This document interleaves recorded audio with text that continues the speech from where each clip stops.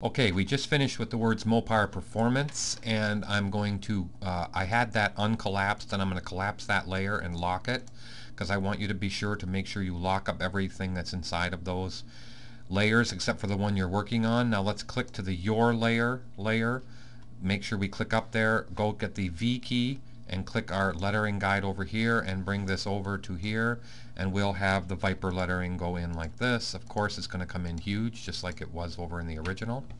Hit the E key for bounding box, hit the E key for transform tool, and let's hold the shift key and make the VIPER GTSR kind of in the area it needs to be. I'll marquee that area so it gets close on screen. And now we have to split this up between two of them. We'll do the GTSR first. So let's hold the command key so that we actually turn the visibility of the layer back onto wireframe. And now there's many ways to actually grab this. What I'm going to do is take the direct selection tool. Remember that lets you click into a group, okay? And I'm just going to marquee the VIPER and make sure I grab all of this. Then I'm going to hit Command 2. Now I could have gone into here and locked up all the elements for this group. If you can see where I'm circling here, it is actually broken into a group, and then the path over here is really the GTSR. So what I could do, rather than going Command 2 and locking everything up on the file again, which then having to go unlock everything, I'm going to, when I need to get to it, I'm going to click to the lock up this group. Now I'm going to click the circle and the circle and the circle and the circle for this area here. I don't really have to group them. I could, and it would make life easier, but I'm going to, perhaps if I had to go back in it would make life easier, but I'm just going to hit the E key and I have the bounding box I so need. So let me bring that down to here and just squish it until, whoops, I'm sorry, I grabbed it too close. Squish it until it's kind of close to the size, and then let's get close and do this one.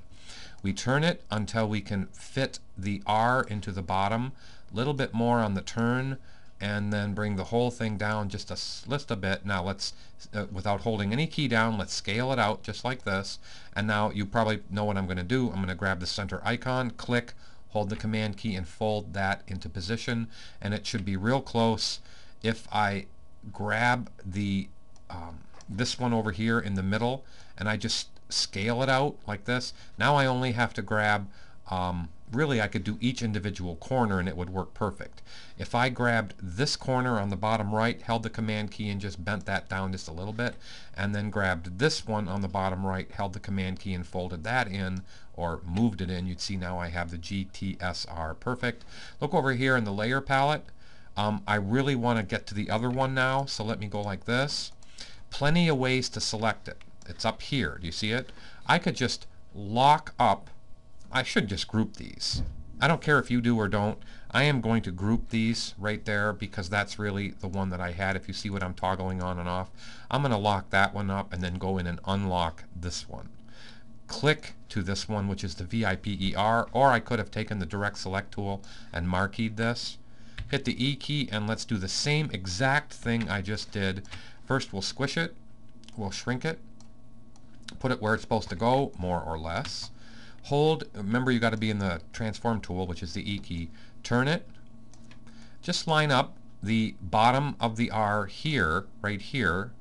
Notice it's the bottom right of the letter, as I said it when I did Stratus. And let's just make this go to the bottom as well. So let's re-stretch it out so the bottoms match up real nice. Okay, grab the top, hold the command key, and just bend the R into place, and then it's just a matter of fine-tuning each edge. So I grab this corner, upper left, click, hold command key, and just bend it in a little bit. Grab the bottom left, click, hold the command key and just bend that in a little bit, and now a little bit more on the bottom right, click, hold the command key and bend that in, and now we have that one done beautifully. And of course, if I was really finished with this, I would lock this up, save the file, and go on to the next one. The next one that we will do, I'm going to do the 52 right next to it on the side, so stay tuned.